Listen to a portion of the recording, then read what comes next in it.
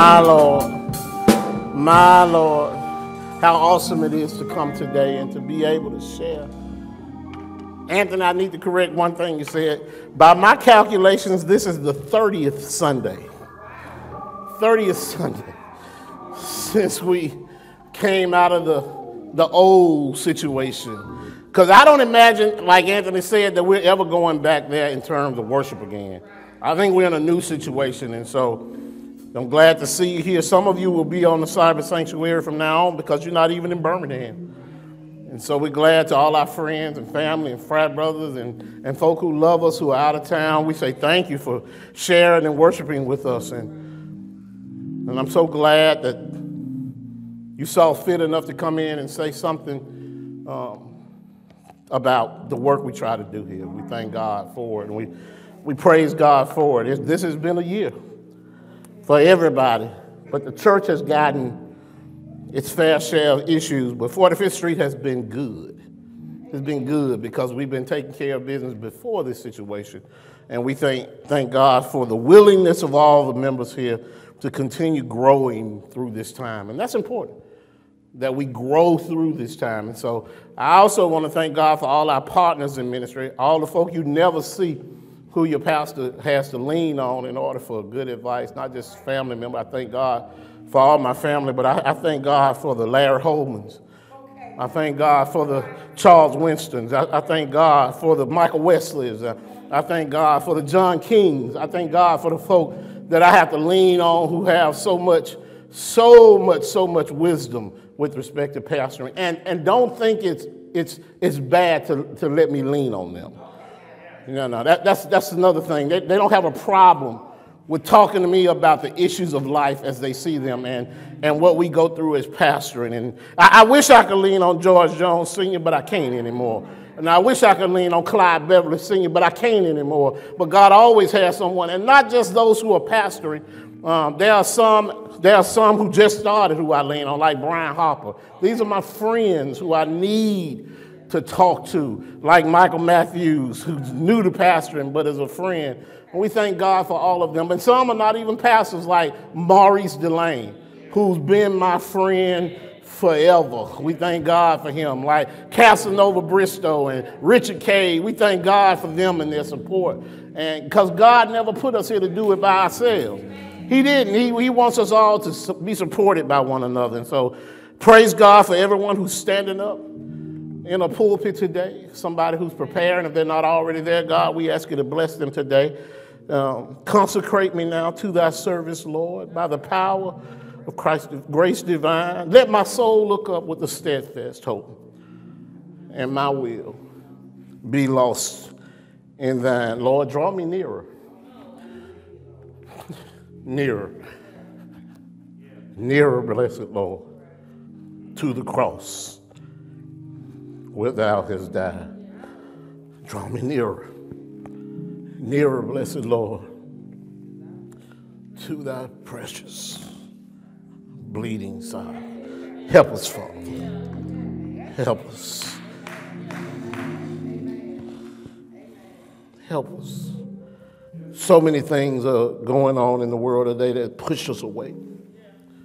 We need something that draws us, pulls us, brings us in close. And can I tell you something? There's nothing more important than a relationship with the Lord and your folk, your family, and all your folk don't have your blood in them. Somebody needs to know that. We don't have to have blood to be family. Yeah, I've learned that a long time ago, that some people who never would have any Jones or Sparks blood in them love me like we were born in the same womb. And I thank God for all of them. Y'all done got me messed up before I go into this word today, but that's okay. Because I don't think you can preach unless you pour yourself out. I think it's necessary that you bleed for folk in order to show them that Christ bled for them. I think it's important that you do that. And so today, I find it appropriate how the Holy Spirit works. Because he's intelligent and he knows what's going on, and I think you'll understand what I'm saying when I tell you what this message is about. It comes from the Gospel according to St. Mark. Gospel according to St. Mark. How ironic we're in Mark in our Bible study, and I'm excited about the miracles in Mark that we're going to be talking about for the next few weeks. That's our Bible study. But we're in chapter 10. Chapter 10 of Mark. It's a very busy chapter. Verses 46 through 52. Let me read it for you and see if it rings any bells if you've heard it before. Then they came to Jericho as Jesus and his disciples, together with a large crowd, were leaving the city. A blind man, Bartimaeus, that is the son of Timaeus, was sitting by the roadside begging. And when he heard that it was Jesus of Nazareth, he began to shout, "Jesus, son of David, have mercy on me." Many rebuked him and told him to be quiet. But he shouted all the more, "Son of David, have mercy on me." Jesus stopped and said, "Call him." So they called to the blind man, "Cheer up, on your feet, he's calling you." And throwing his cloak aside, he jumped to his feet and came to Jesus. "What do you want me to do for you?" Jesus asked him. And the blind man said, "Rabbi, I want to see." "Go," said Jesus, "your faith has healed you."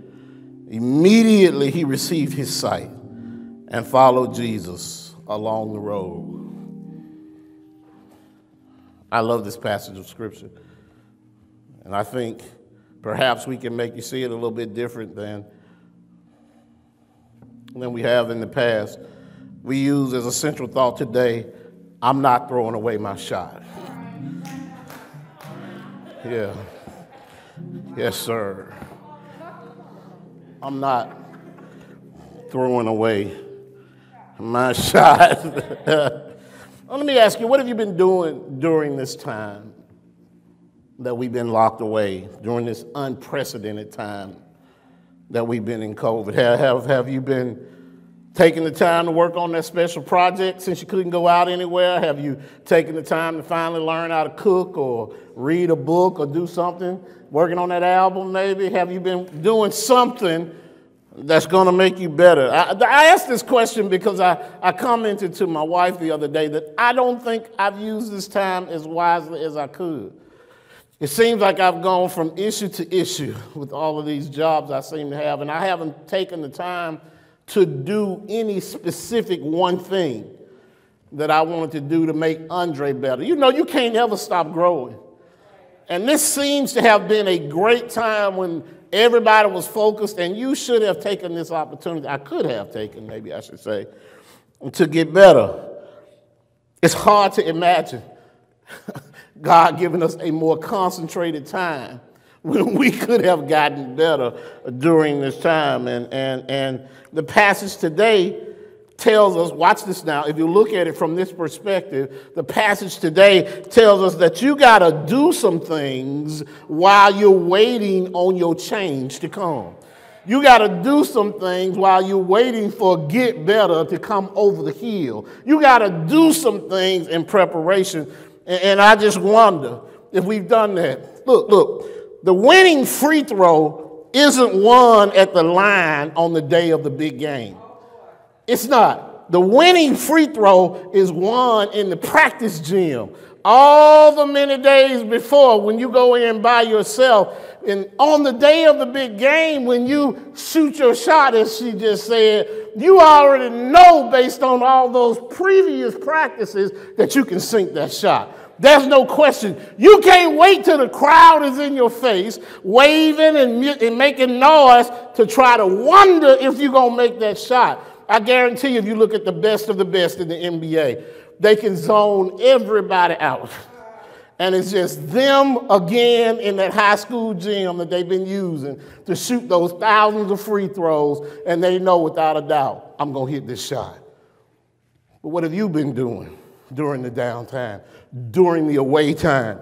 The winning political campaign isn't won by hoping folks come out and vote for you. That's just not how it's done. It's won in the months and days ahead of time, walking and knocking on doors and having conversations with people and finding out exactly what it is they want to have done. That's when you know that people are going to vote for you. Now it may be possible that you never get first team status, no matter what team you're on. You may spend your time swinging your feet from the bench every week. But you gotta, watch this now, if you got any coaches in here, you gotta practice like you're the starter every single time, because you never know when Tua might get his hip hurt. You never know when the next play is for you to go in and start showing why you should be the one in place in the first place. You must make preparation while things are in a lull, shall I say. You must make preparation when things are down. So it's now when we're living in circumstances that are less than we desire, that we ought to be taking advantage and rehearsing, practicing, getting ourselves together while we're praying for God to give us the grace to change our circumstances. We ought to be doing something to get ourselves ready for those circumstances to change. That's what I see in Bartimaeus here. Yeah, Bartimaeus simply means son of Timaeus. His name is really Timaeus. Bar means son. Like Simon Bar-Jonah is son of Simon. Yeah, that's all it is. And so Bartimaeus is the son of Timaeus. Yes. That's his name. Yeah. Cedric is the son of Cedric. And we call him CJ. Yeah, you see how that works. Yeah. So Jesus is on his way to Jerusalem. He's going in with the disciples, and because of the time of the year, the roads are crowded. People are hustling and bustling throughout because it's a festive time of the year. And they're on the main road to the temple. And so they come into contact with a lot of folk. If you are in a position like Bartimaeus is in, then you sit yourself to the side so you can maximize your contact with people every day. Because if your job is as Bartimaeus's, and that is panhandling, that's his job. And the reason Bartimaeus has to panhandle is because Bartimaeus is blind. Now, there may be a lot of things that you might hope for in that time, but being blind is not one of them. You're a man, you can't take care of yourself. If you're a man, you can't work. There's so many things that are unavailable to you because you don't have sight. And unfortunately, sight problems, vision problems were numerous at that time. They lived in an arid time. They lived in a desert region, sand flying all the time. It was not unusual for people to have vision problems. We had yesterday a storm come through. We saw how it whips up the trees and how it whips up everything, but imagine if sand was in it. Sand in a storm like that can absolutely destroy your vision. And so here he is. And so when you're in that place, there's only so much available to you to be able to take care of yourself. They're in Jericho. Jericho is an anointed place. Jericho simply means to smell, or a place of fragrance, because Jericho was known across the region for having different types of flowers throughout. And so the city itself had various pockets of scents based on the flowers that grew in that area. And it was a city that lived up to its name. And that day, it would become even more fragrant, because suddenly on that day, as never before, the Rose of Sharon showed up in the town. And not only that, the lily of the valley came walking down the street that day. And so Jericho was even more fragrant because Jesus showed up. He demonstrated a greater fragrance that day. That was the fragrance of grace than the city had ever known. And so as people are crowding the roads, as people are walking and talking, they may not have exactly known who it was that was walking down the street with this throng of people, but they knew he was something special. Watch this now. Watch this. They were talking. They were noising about. I heard about this man named Jesus. This man who they say been healing folk and giving them sight. Let me ask you this. You remember when you first heard about Jesus? Was it in Sunday school class? Was it at home? Was somebody in the streets talking about him? Somebody had to first say his name. for you to understand. Maybe it was your mom and your dad who taught you, or your folk who raised you, who told you who Jesus Christ was.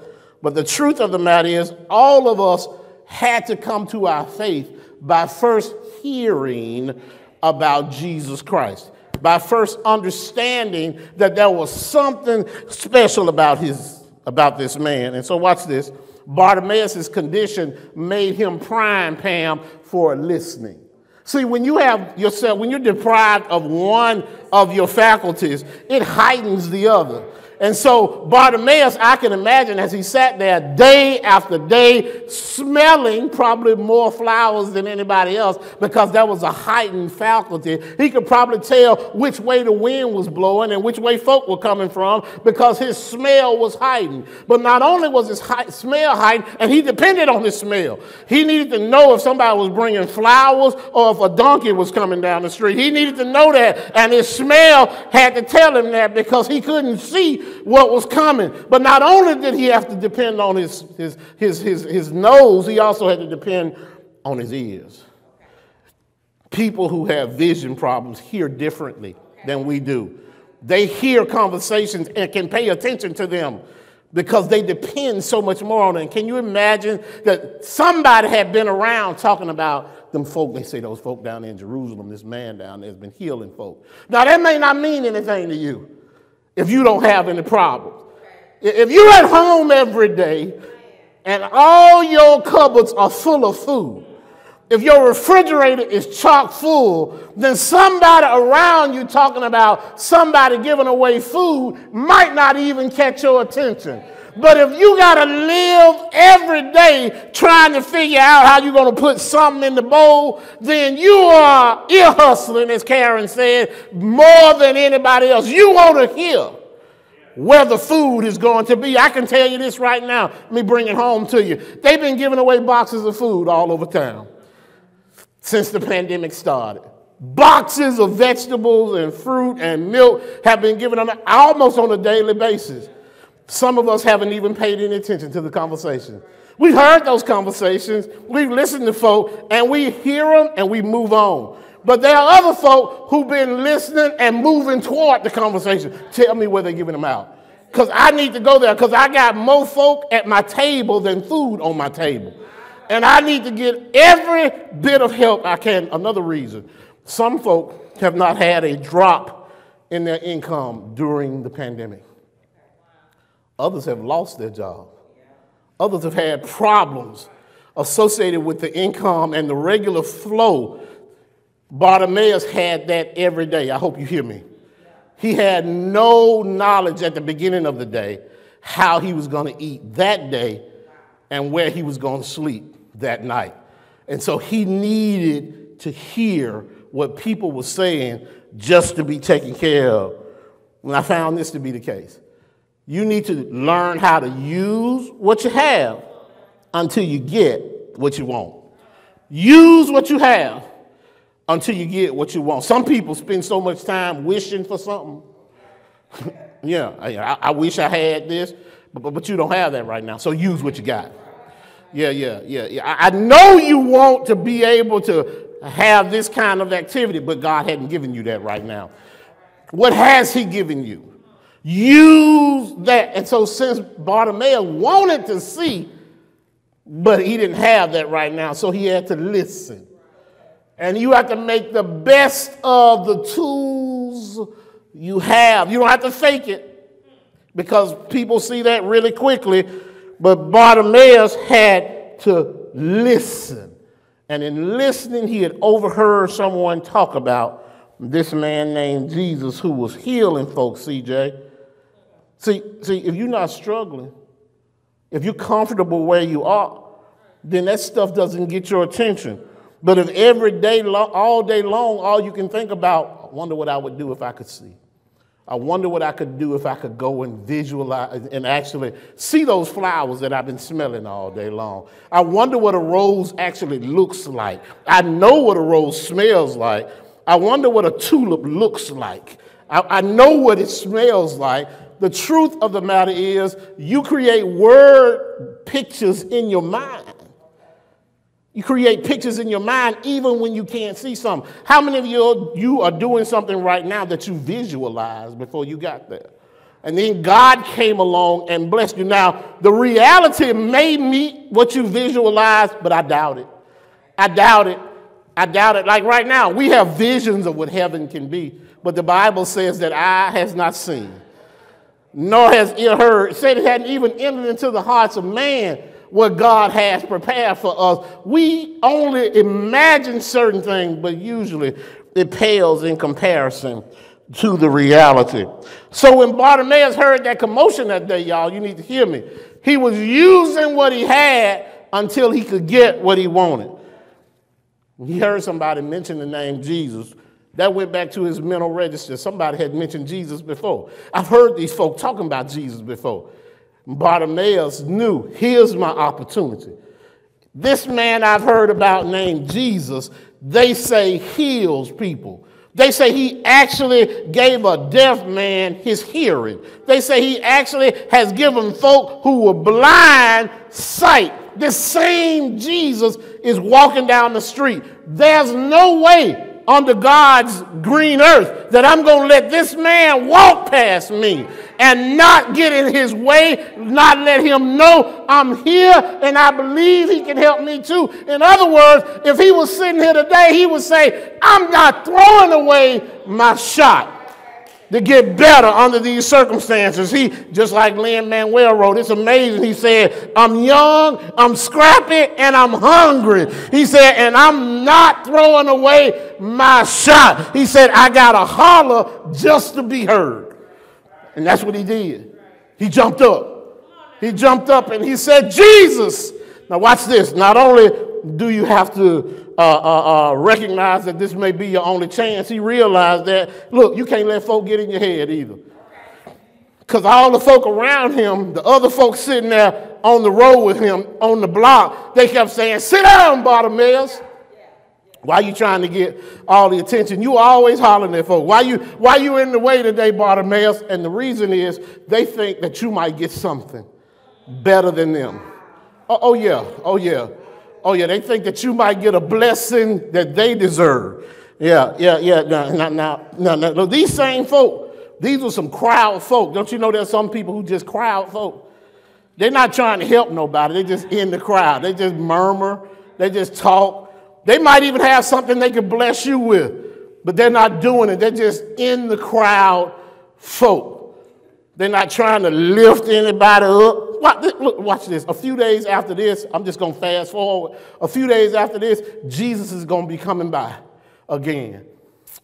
And the same folk who were in this crowd are going to be saying, crucify him. These are the same folk who just a few days before saying crucify him, the same folk in the crowd were saying Hosanna. Crowd people. You can't let the crowd get in your head. Unfortunately, some folk can't do nothing but follow the crowd. Watch this now. You follow the crowd. And when you follow the crowd, you end up doing what the crowd does. Oh, yeah, what the crowd does. See, some people are uncomfortable hearing about your problems. Yeah, because they look at you not for you, but as a mirror. And when they look at you as a mirror, they look at you for what they haven't achieved or what they don't have.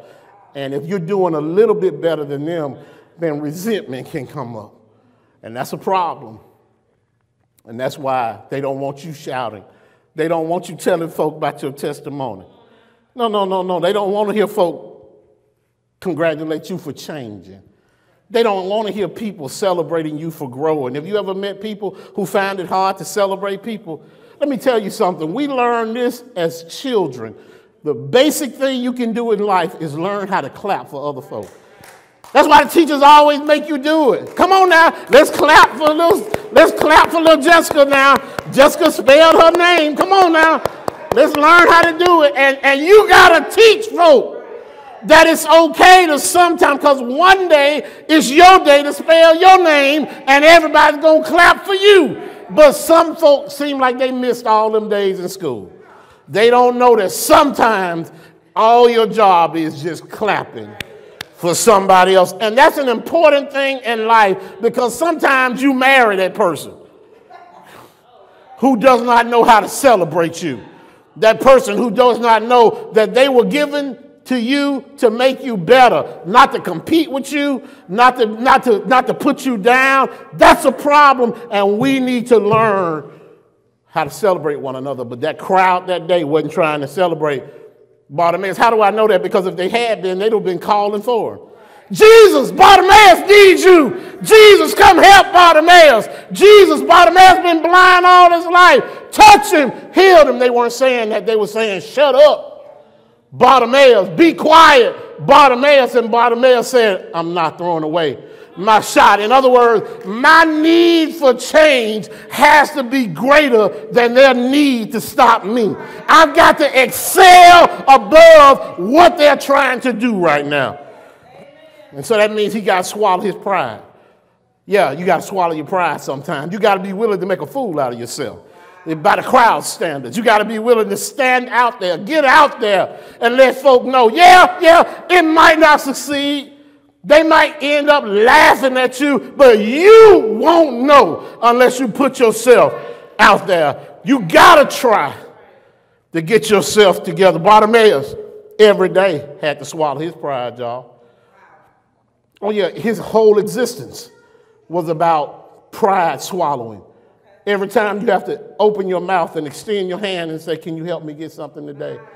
Is there anything you have left that you can bless me with? For any man with any self-respect, that's a pride swallowing moment. In that society that was so masculine, so male-oriented, to have to depend on strangers to take care of you had to be a pride swallowing thing. And we have built this same foolishness up in our community that you can't ask people for help without feeling bad about it. What child has something to do with being born in poverty? That's not a child's problem. That's a community's problem. And yet children would rather steal than ask someone for some help. We've got to change that situation.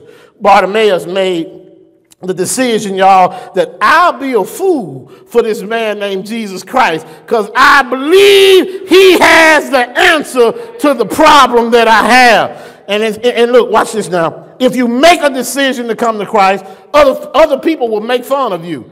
The reason is they think that some of them think you're weak because you want to depend on somebody else to take care of you. Can I tell you, there's somebody bigger than us.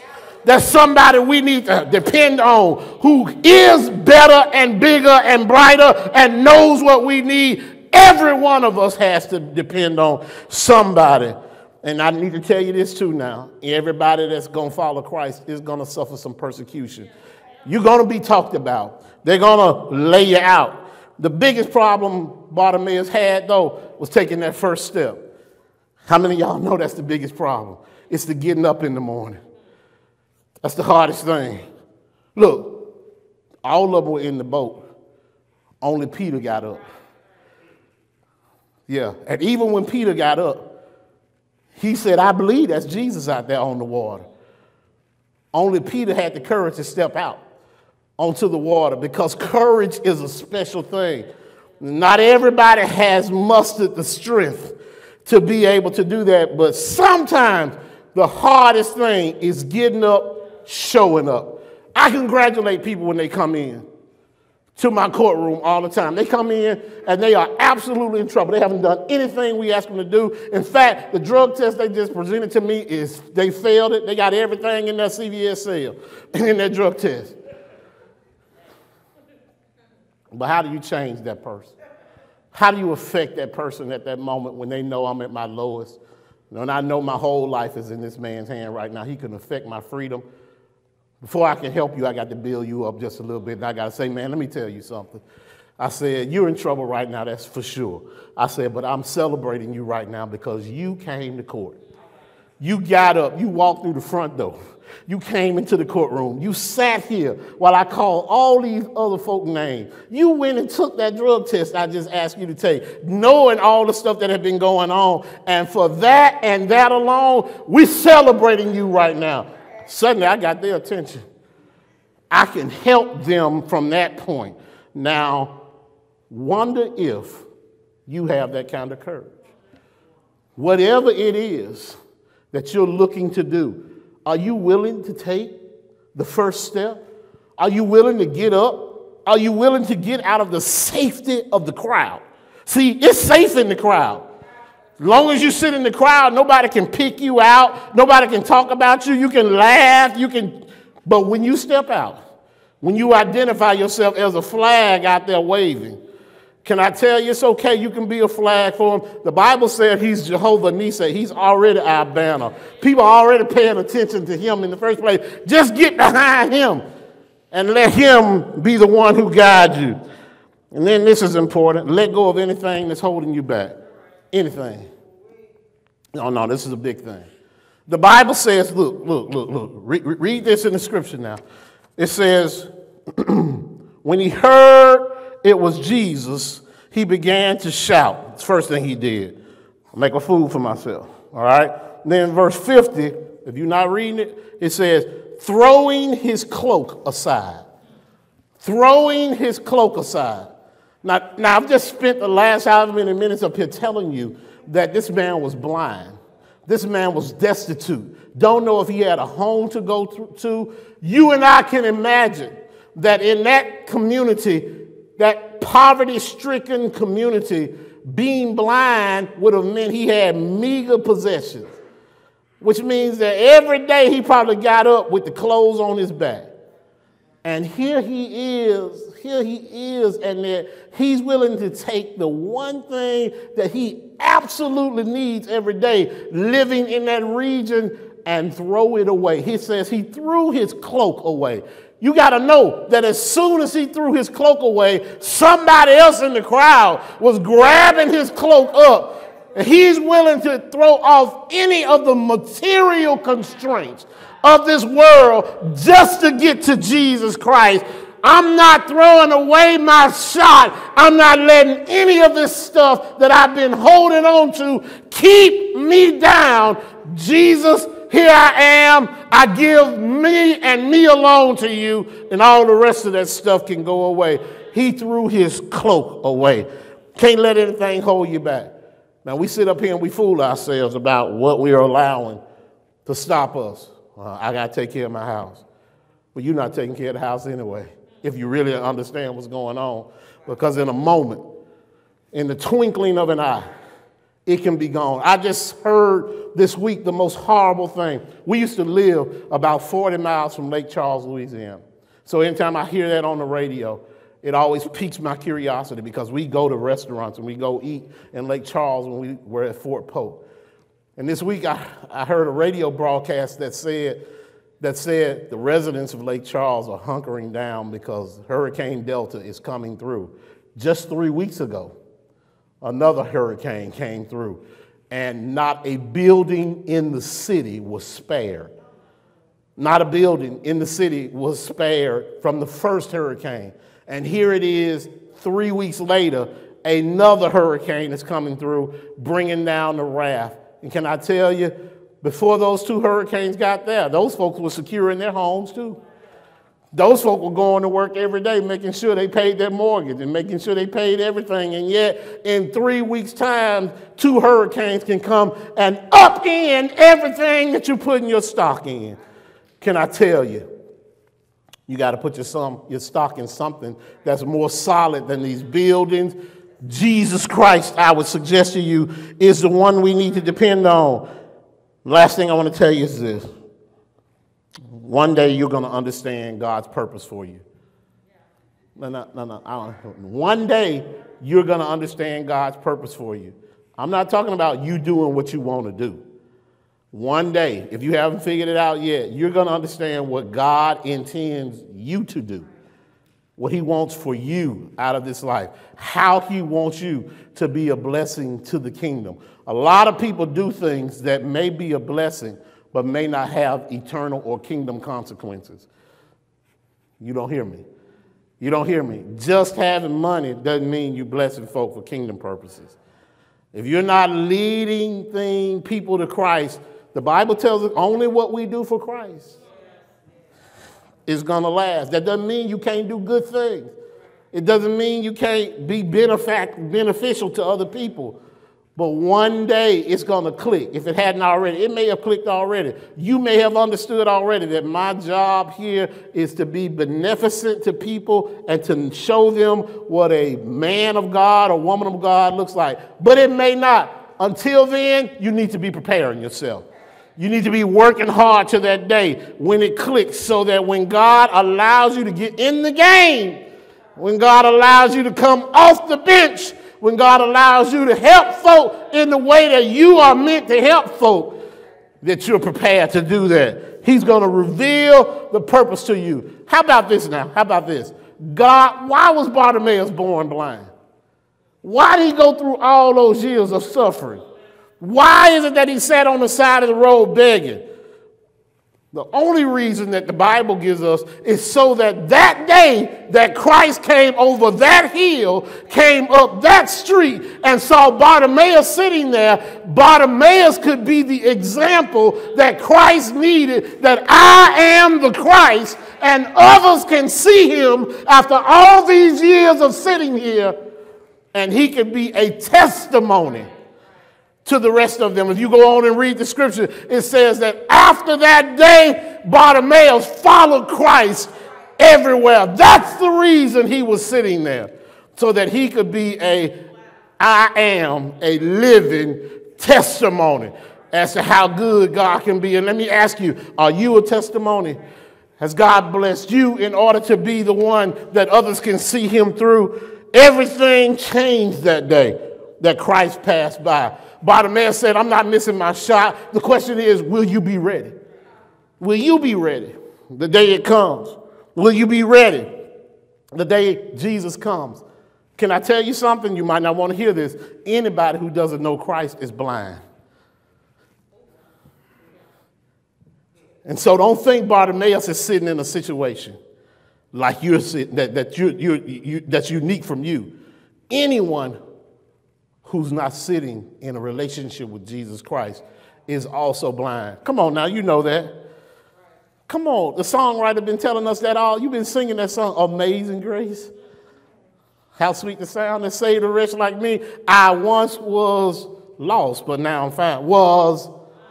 But now I see. If you don't see that he's the Savior, you're blind too, and he needs to come and give you sight. If you've never given him your life, you're blind too, and he needs to come open your eyes so you can see. If you don't see the suffering of people around you, you're blind too. If you're not using the resources that he's given you to help somebody else, guess what? You're blind too. If you're not willing to make a fool out of yourself in the crowd, guess what? You're blind too. If you're not willing to get rid of all the entanglements of this world just for him, guess what? You're blind too. I wonder if you're going to throw away your shot when he comes over the hill to see you. My testimony for you today is he doesn't come every day, but when he comes, you got to be ready. Bartimaeus knew it. He said, I can't expect Jesus to come to this town every day. And so if this is the day he's going to come, I'm all in. I'm ready. I'm ready to throw my hands up. I'm ready to throw my voice up. Whatever I need to do, I'm ready. My question to you is, will you be ready? Have you given yourself to him? If he came walking down the street today, came walking in this aisle today, would you recognize him? Would you jump up and say, Lord, I want to follow you. I want to give myself to you. I want you to bless me and keep me. I need to know you. My prayer for you today is that you will be prepared when Jesus Christ comes to you. Not everyone in the generation of Christ received Christ as their Savior. Not everybody. Think about it now. All those folks on the street, all those folk in the crowd, and yet it was a blind man who had the greatest need and the greatest faith to come out of that crowd. You didn't think about all those folk walking the road to Jericho, and yet it was one blind man who walked away seeing clearer than anybody else, and that was Bartimaeus. Don't worry about the crowd. Just keep listening, because I know he's coming. If he hasn't come yet into your life, he will. Just keep listening. Listen to the songs. Listen to the prayers. Listen to the people of God talking. Why? Because faith comes by hearing, and hearing by the word of God. If you're here today and you've never given yourself to Jesus Christ, if you've never allowed him to become the Savior of your life, then now is the opportunity for you to come and to allow him to be not only your Savior, to be your Lord. So I'm empowered today.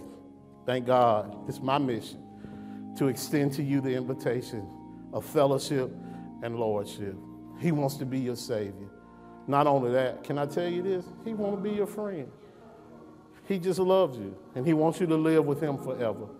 And if you haven't considered where you might live forever, I strongly suggest that you try Jesus. I love seeing these folk in this room right now walk up in here every Sunday. I can't imagine how heavenly excited I'll be when we're over yonder together too. I can't imagine how it's going to be to live forever with these folk. And who in their right mind wouldn't want somebody they love to be with them forever? Today is the day. Now is the time. The doors of our church are open. Whosoever will, let them come right now.